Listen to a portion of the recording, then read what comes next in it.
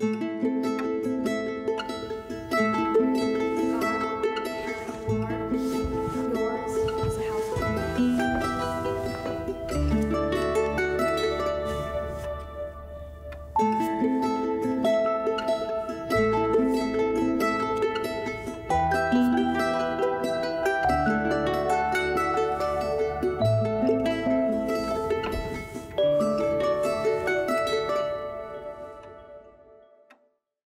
warm morning. Happy Sabbath. Delighted that you are with us as we commence another month. Here we are. July is in full swing, and we are delighted that you have decided to join us again as we continue the second in our series of lessons on Mark.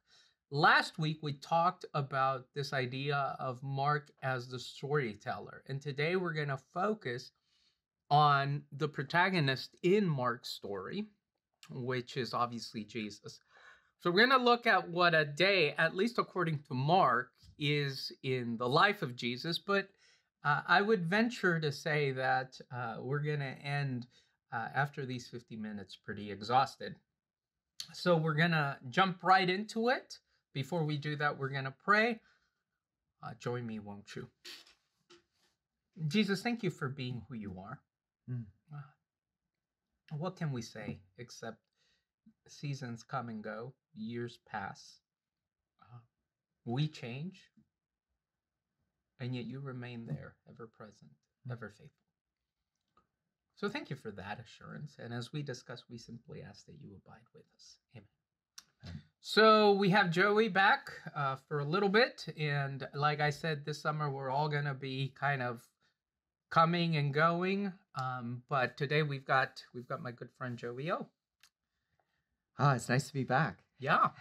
Even though it's a little hot here in Just Loma, Linda. It's Just nice to be bit. back. Yeah.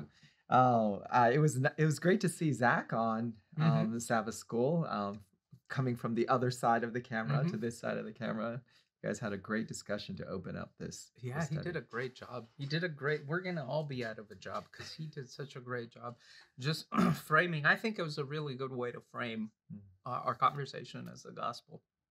Because like we talked last week, the gospel writers are storytellers and they're trying to tell a story. And so looking at it from that vantage point, I think opens up a whole new panorama as we start to kind of delve deeper and sink our teeth into Mark. Yeah, that's really powerful because sometimes we just look for, okay, so what is true, what is real, what actually happened, and we focus on those things. Of course, the Gospels happen, but understanding that the writers had a vision for what the story they're trying to tell is a very powerful way of looking at the Gospels. Yeah, I think that's a really good point. There's a difference, and this might be a perfect segue into kind of what we're going to talk about today.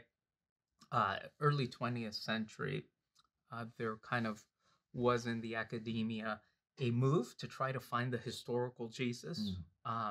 And so, all sorts of things began to develop out of particularly the study of Jesus and the Gospels. Even in our Adventist campuses, some new classes were created, Jesus and the Gospels. In other schools, it's called Life and Teachings of Jesus. And that was all kind of brought up by this new approach to looking at the Gospels more holistically. That was followed, I think, by this new focus on trying to find the historical Jesus. And while I think that it's very important to match Jesus with the life and the culture and the geographical location in which he lived, we sacrifice a little bit of the story that the gospel writers are trying to tell. So, for example, today, as we look at, quote unquote, a day in Jesus's ministry, to ask ourselves if this actually happened throughout the process of a 24-hour continuous day, I think is to miss the real question. The question is, who is Mark trying to depict? What is Mark trying to tell us about Jesus? So I'm interested in seeing how this lesson grasped and grabbed you as you kind of perused through it. Yeah. I mean, I love what you're saying here, that the reason why Mark wrote it this way was to make a point, Mhm. right? In that there is so much that happens in the course. I mean, it is a little longer than one day, because he calls the disciples and then they move into the Sabbath. But there's, I mean, talk about a full Sabbath. I thought I had a full Yeah. Sabbath. Jesus had a very full Sabbath. I mean, preaching, casting out demons, healing people. I mean, the whole gamut that he does here in his Sabbath day. And yet there seems to be a reason why Mark wants his readers to get this.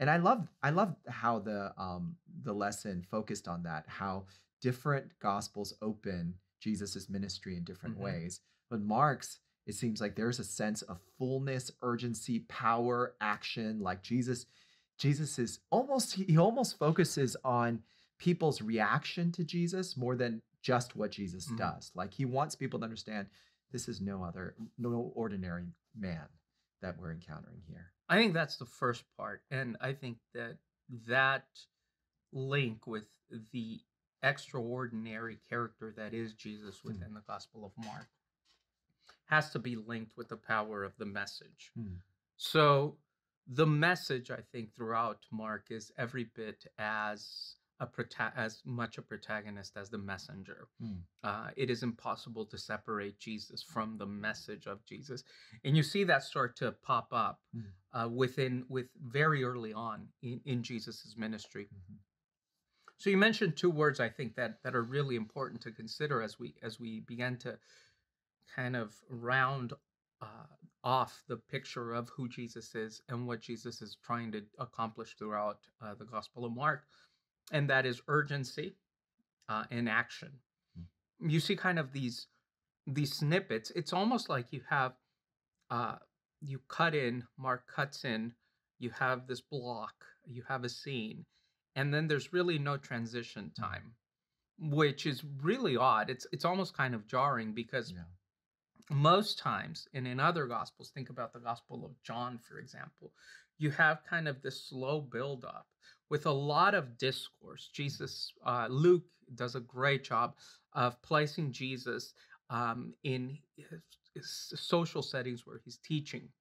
Matthew has these long discourses as well, but connected to scripture vis-a-vis who Jesus is, and Mm, Jesus kind of having this conversation not in a social circle in like in Luke, or in a quote unquote miracle worker symbolism like in John, but rather Jesus is having these conversations with the Old Testament. Here in Mark, you don't have that. mm, You don't have any type of kind of build up or segue. It's just one action after the other mm, action after the other action. And so I think it's a very appealing um, gospel for people that are harried and hurried. Um, mm. and I understand why early interpreters of Mark connected Mark as the gospel to Rome, Mm. because it seems like in a place that is full of activity, this Jesus that is constantly on the move would have been very much accepted and understood by people living in cosmopolitan areas like Rome. Yeah, that's an interesting way of putting that. That the Gospel of Mark, because Jesus is immediately, constantly Mhm. moving, that that it would have appealed to those who are also hurried. And yet, what's interesting is right in the middle of this passage, you have Jesus withdrawing from the Mhm. crowds, and that becomes a focal point that the disciples get very disturbed about, and they get bothered about, almost reprimand Jesus for Mhm. not doing more and healing more people, because their focus is on how many people can Jesus heal, and how can we grow his popularity. And Jesus basically says, that's not the work I came here to do. Yeah, and even in that shift, I think where Jesus kind of rises early and disappears Mm, to find some quiet, there is a harriedness in the mm, pace. So it's not kind of these long introspective settings yeah. that other gospels start to project. I'm thinking about Luke that does just a masterful job of kind of creating these long rhythms where the time that Jesus spends alone is almost equal in, if you're looking at how many verses he dedicates to that, is almost equal to the time he actually spends ministering.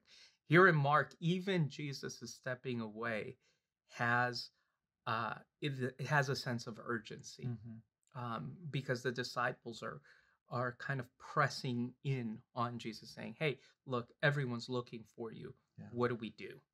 And Mark concludes this whole section, and I think this is why the message is so key if you're looking at who the protagonist of the story, because by the time that Jesus ends his this day and a half or 2 days of actual ministry that Mark starts to depict here very early on in his book, it says that Jesus is completely flooded. There are people from every corner of Galilee that have now come, to the point now that Jesus's ministry for the rest of the book will be occurring on the countryside and outside of the cities, just because of the crush of the people. So in a very short time, this message kind of it spreads like wildfire, which is very different than, again, other gospels that kind of have this slower buildup. Yeah, it's true. It starts with a bang. His story starts with a bang. I also want to go back to what you said about how Mark, the message is just as important as the messenger. Again, that seems like it contradicts what's happening here, because there's so much action, right? And yet, I think I agree with you in that, because even though the message is so short compared to the other gospels, right, where Jesus is preaching for chapters, here, right before he calls the disciples, it says, "This is the message of Jesus. The time has come," verse 15, "the kingdom of God has come near. Repent and believe the good news." Right? That's it. That's the message. And then he calls the disciples with a short message: "Come follow me, and I will send you out to fish for people." And yet those two messages become the framework for what Jesus does the rest of the time. It's almost like the illustration of the message is how Jesus lives his life throughout those. So it's as if Mark is communicating, this is not just a message that you just hear and think this is a good idea. It is something that changes the way that you live. And Jesus lived out his message, which is why, like you said, there's this, you can't untangle the message from the messenger. Yeah. And it all, I think, stems from what you mentioned in verse 15. The kingdom of God is near, and that, I think, is a mistranslation. And we can talk a little bit, maybe if we have time, about what the original language says. But for Mark, there is just like there is an immediacy to what Jesus is doing, there is an immediacy to the kingdom. And so it's almost like Mark is saying, okay, we are living in a messianic age now, and this is how that reality is changing both principalities and powers on earth and above earth and beyond and under the earth.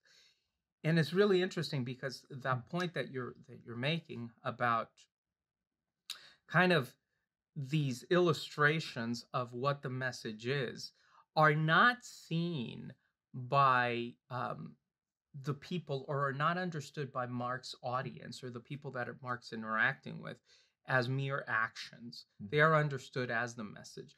So Jesus walks into a synagogue, and he starts. It says simply that the people were amazed at his teaching. And then you have kind of Jesus's first encounter with a demon-possessed man. Jesus frees the man. And then the people in verse 22 say a new teaching and with authority. It's not a new teacher, which is really, really interesting and nuanced. What is actually being confronted is kind of this, it's a new teaching. Yeah. Mark doesn't really, because most scholars will tell you It is the first gospel ever written. His Christology isn't fully developed. If you want to have a gospel with a high Christology, I think you start with John. But what Mark does, I think, better than any other gospel, is Mark grounds the message of the gospel in kind of the earthiness of everyday life, and he says the message is the messenger. And so you kind of have people not quite, even I would actually venture to say, even Mark doesn't fully understand all the implications of who Jesus is, but he understands that this message has indeed heralded a new age. Yeah. So for Mark, words are not just words. They're not just, it's not just a message. It's a message that has action. And you see that in like you pointed out, that the response that these listeners to Jesus have, in that they're saying, when Jesus speaks, things happen. And things happen when Jesus speaks, right? Like his actions are his message, and his message are his actions. So that is so, and that's the contrast that they set up between Jesus and the other teachers, in that Jesus's words actually have authority and power to create change.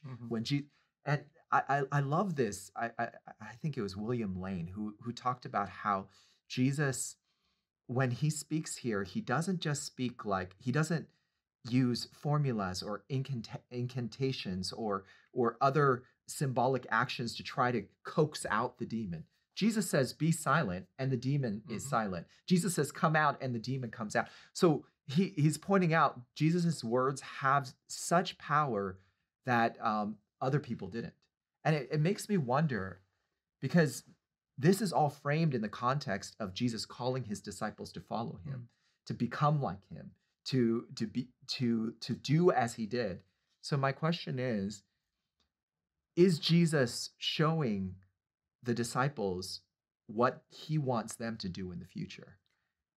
There's definitely that, and I think for a fuller answer, we'll simply have to revert to our conversation last week, which dealt with Mark 16 and the postscript. We said last week, if you watched, that both Zach and I really love the way that the earliest manuscripts of Mark end the story, kind of amazement, fear, and there's this kind of, in the midst of a very decisive gospel, there's the indecisiveness of the ones who are called to follow Jesus.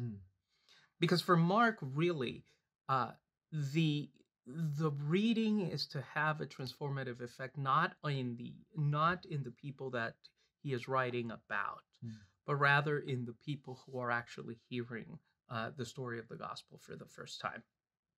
So I think one of the things that he does really, really well, as you speak about power and what he's trying to get, not only his disciples, I would push that further and say it's the people who are reading the book who now have to say, okay, what do we do in light of the reality of the empty tomb?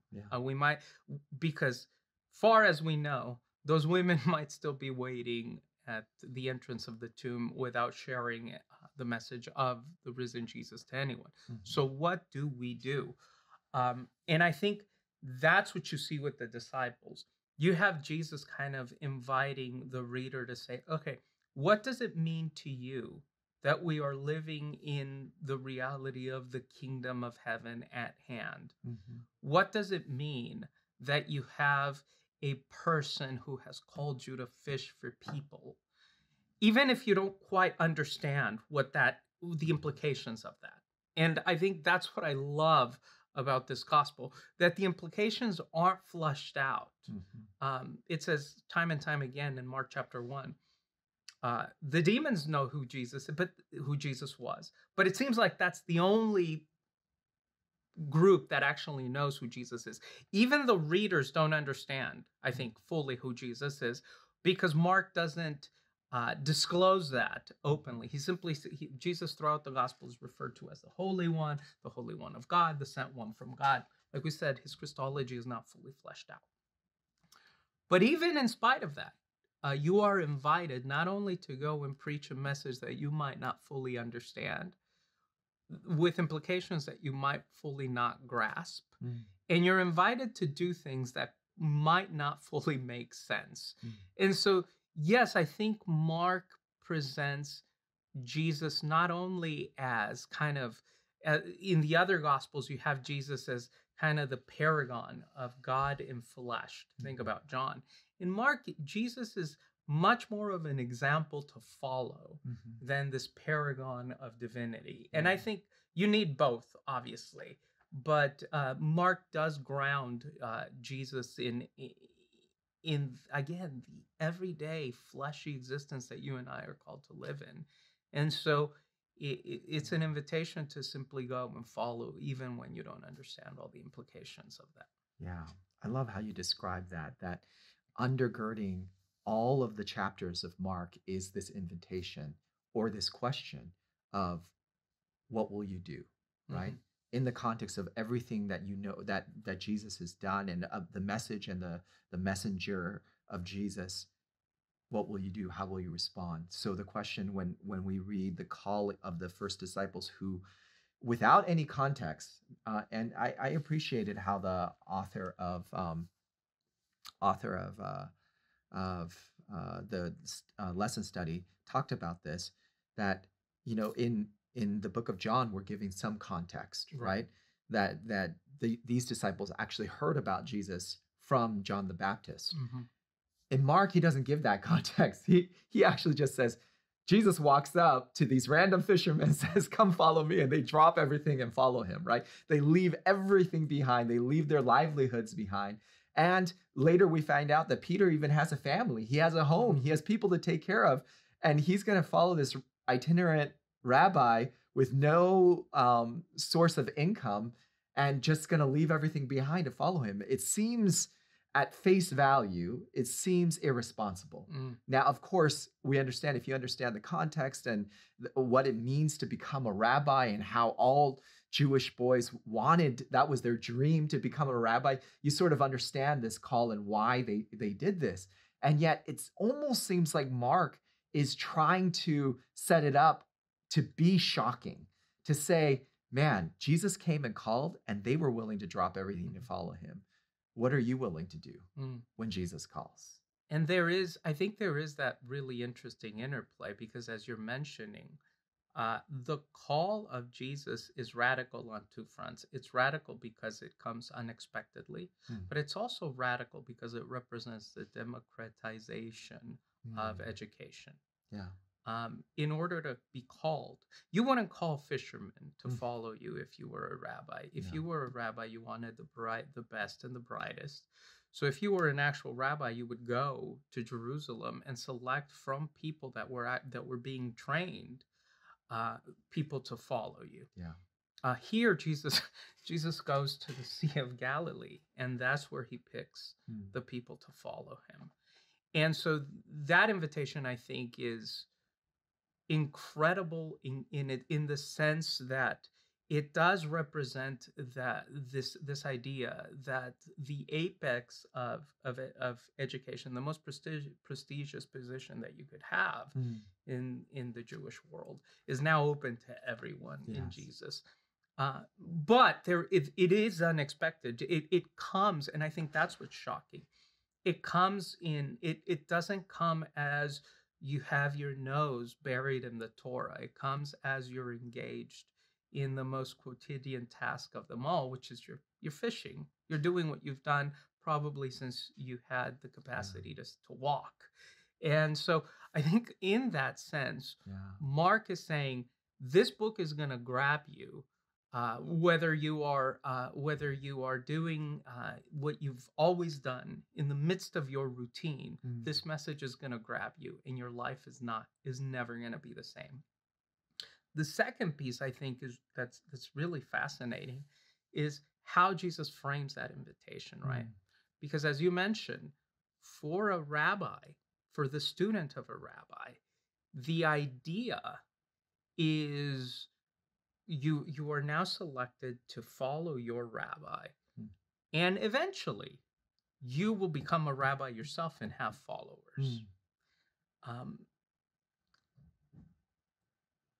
every rabbi would then invite his followers to say, "Come follow me and become like me." That's not what Jesus says. Jesus says, "Come follow me, and I am going to make you fish for people." Yes. And so there's kind of this really interesting combination.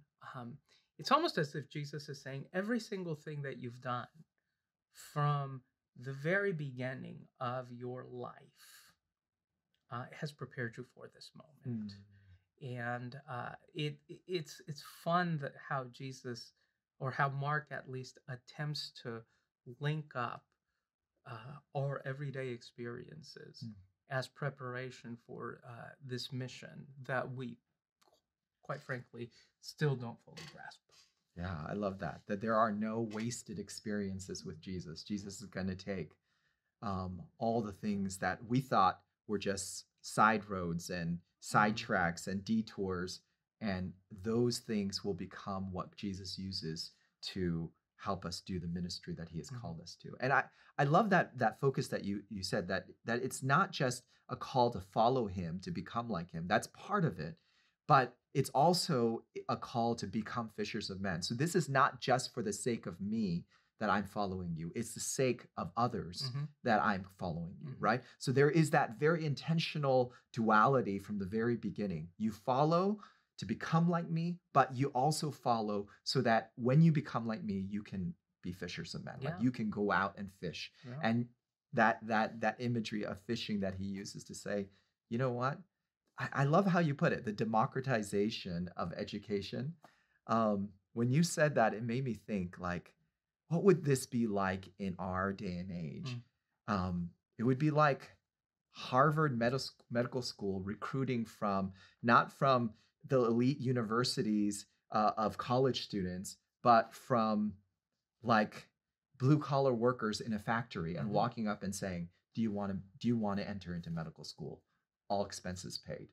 That's what this would be. It would be like the Lakers not drafting from the elite college players, but just walking to a street court and pulling off random people who are playing street ball and saying, do you want to play for the Lakers, right? It's shocking, like you said.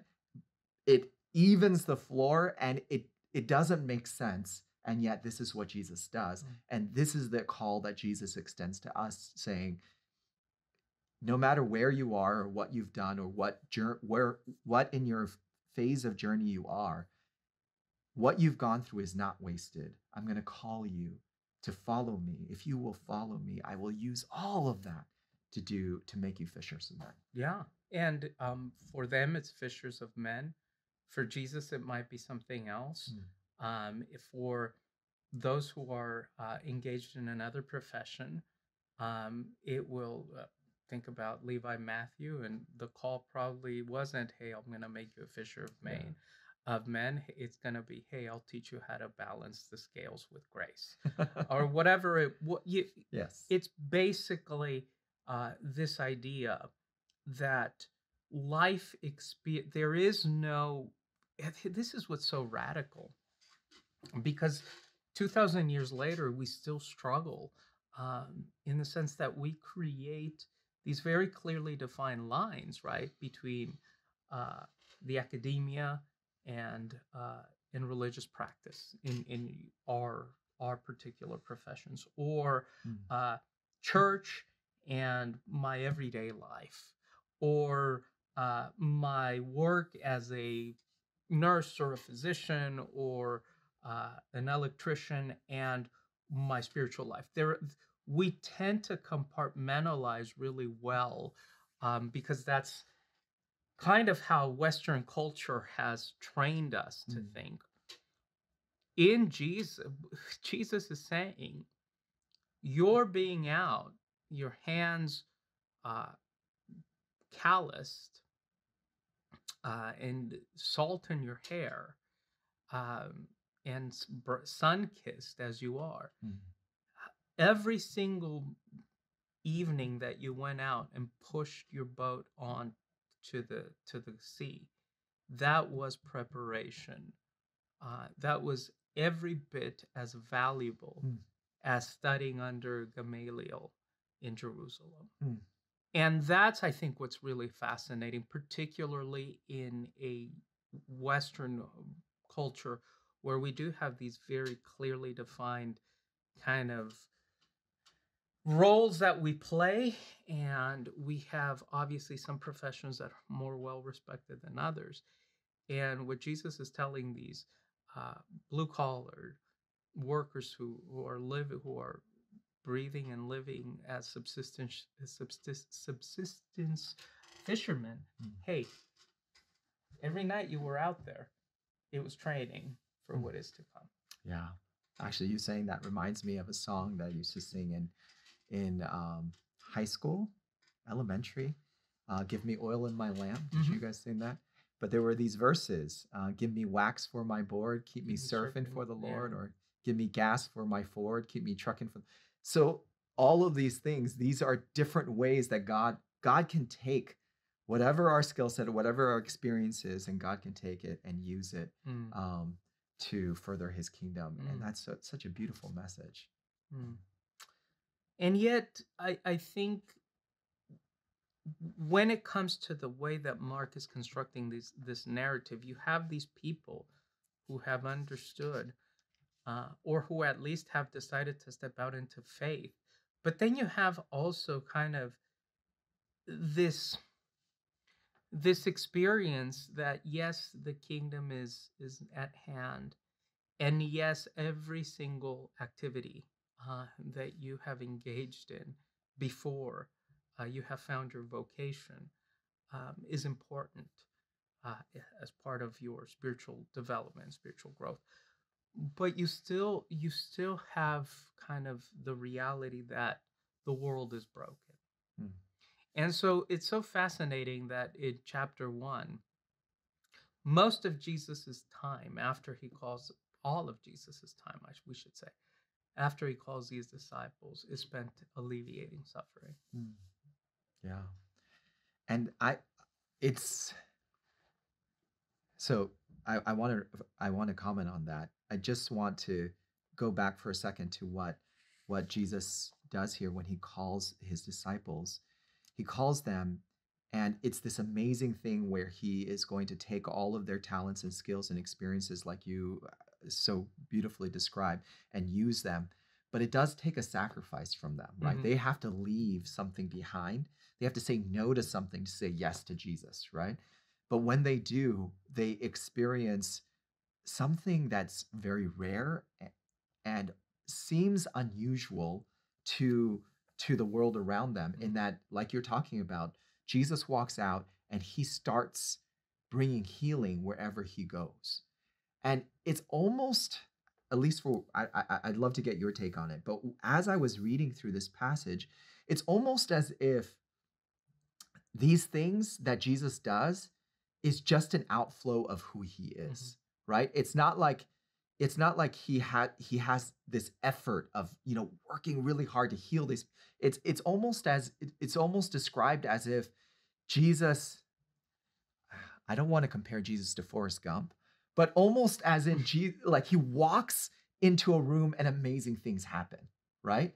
Like he brings amazing healing things around him. He interacts. It's like the healing comes out of him. And I love how you tied those two things together. The message and the messenger are linked. They can't be separated, right? You can't remove one from the other.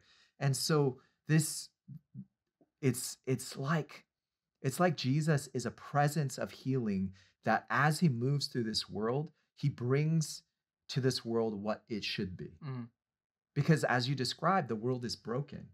And I love, we've been reading John Mark Comer's book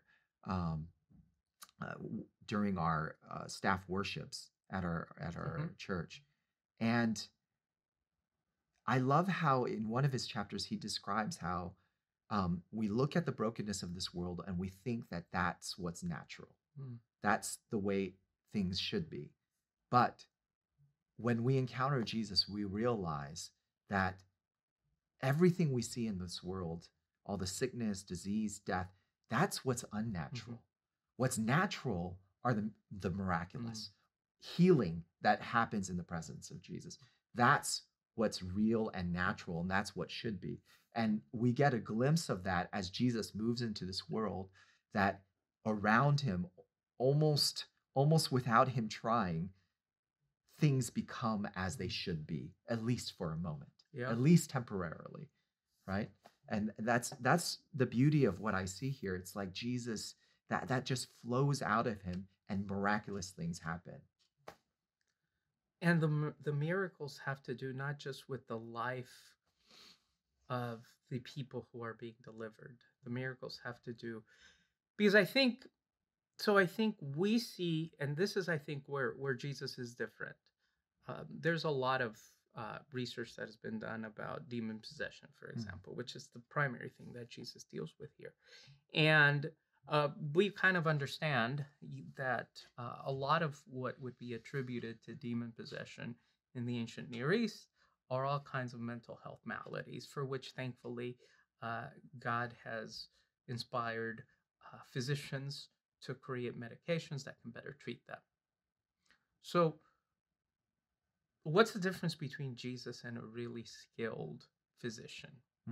And the difference is that Jesus isn't just transforming persons.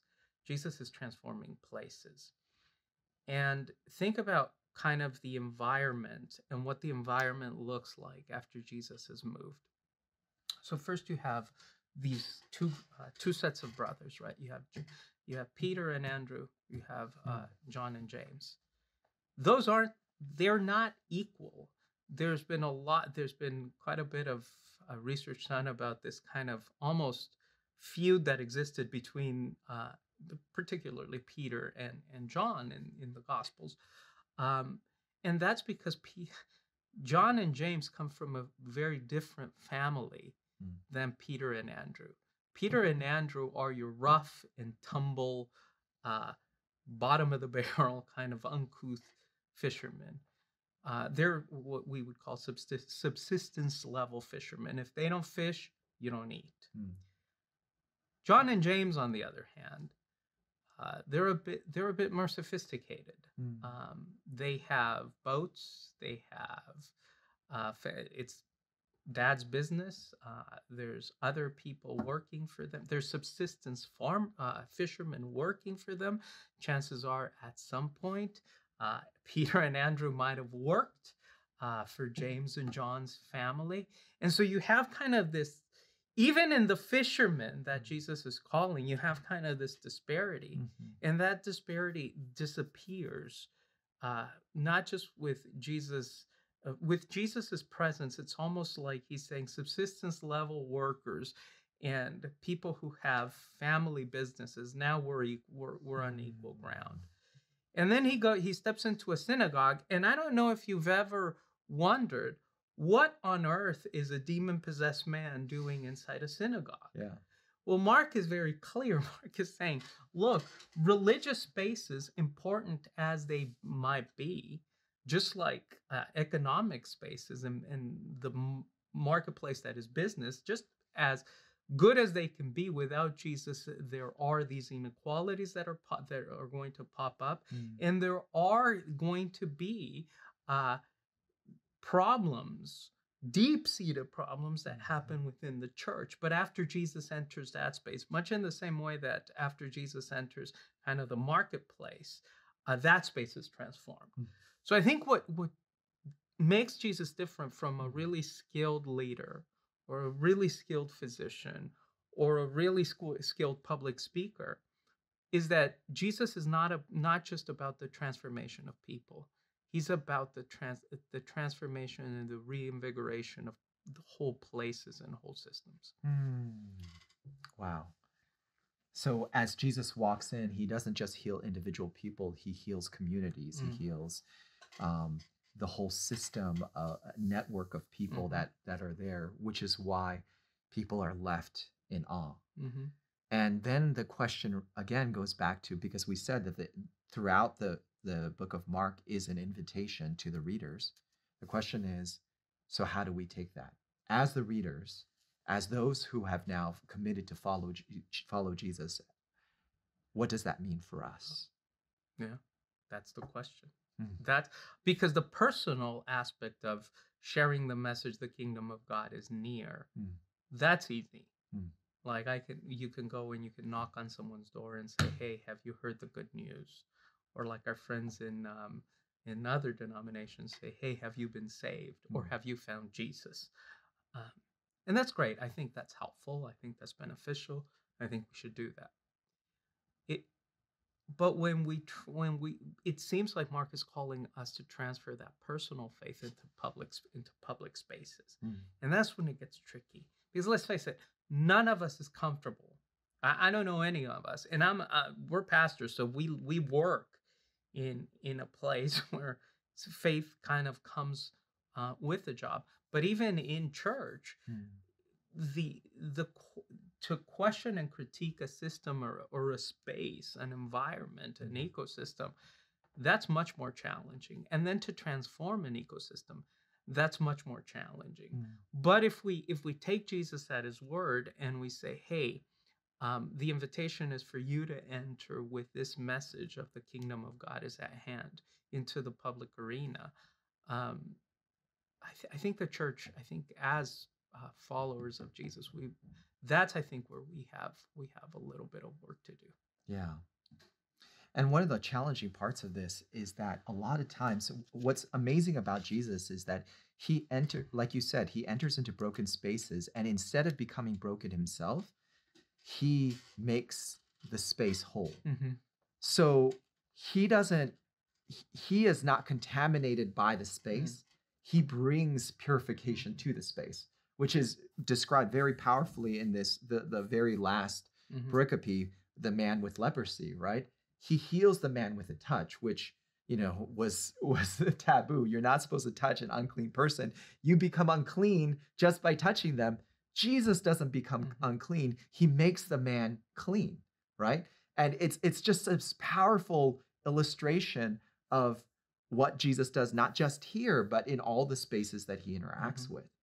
And so then the question for us is, if that is what we are to do, we're to walk into unclean spaces and make them clean, or we're to walk into broken systems and help them make them whole. How can we do that? How can we be in how can we become people who are like Jesus, who can walk into broken spaces, and instead of becoming broken, because that's often what happens, we enter into broken systems and the system changes us to become like it, rather than us changing the system to become like Jesus, right? How do we walk into these spaces and make them whole instead of becoming like the spaces that we've walked into? That's a really good question. I think you have to first and foremost be self-differentiated. There was not one account in Mark's gospel where Jesus didn't. We might not know fully who Jesus is. Mark might not know fully who Jesus is, but I guarantee you, Jesus knew who Jesus was. Yeah. And so he had that capacity to remain self-differentiated.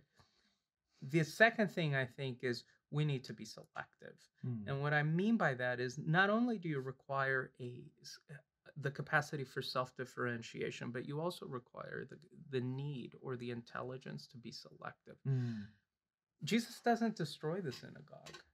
People keep fishing afterwards. The disciples are going to go back to fishing. So it's not like Jesus destroys the whole system.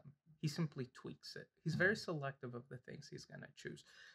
And that, I think, you mentioned the passage of the leprosy and the healing of the leprosy. That is crystal clear there. Jesus says, be clean, touches them. He's clean. And then he gives a really interesting and strange command. He says, go show yourself to the priest. And the Levitical law demands that if somebody with leprosy would have been healed, there had to be an offering paid. And Jesus says, go and show yourself to the priests and offer the sacrifices that Moses commanded. Jesus is the end of the sacrificial system. And yet he's very selective about the way in which he's going to transform that space. And so I think a lot of us, when we're younger, we see this Jesus, this man of action, this uncompromising revolutionary, and we think that's our job. And so we walk into these spaces like bulls in china shops, and we destroy these spaces, much to our own detriment. It seems to me like Jesus is self-differentiated. Jesus knows who he is.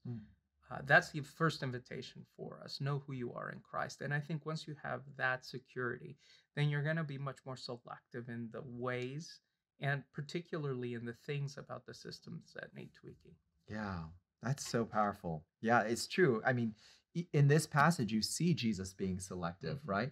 That the disciples, they're like the bulls in the china shop. They want him to, hey, people are coming. Stay here. Keep healing people. Like, and yet Jesus says no. He's like, he understands what his mission is, who he is. And he says, no, we're going to move on. We're going to go somewhere else and minister there. And that is so powerful. And that is linked. I love how that story is linked to Jesus stepping away in verse 35, right? He very early in the morning, while it was still dark, Jesus got up, left the house, and went off to a solitary place where he prayed. And it is in response to Jesus retreating to this solitary place to pray, that Simon Peter comes and his other companions come and says, Jesus, why aren't you back here doing this thing? And Jesus has absolute clarity. And he says, no, that's not why I'm here. I'm going to go over here and do this. And I do believe that that rhythm, we've talked about this before, of engagement and retreat, right, is so crucial to being self-differentiated, like you're talking about.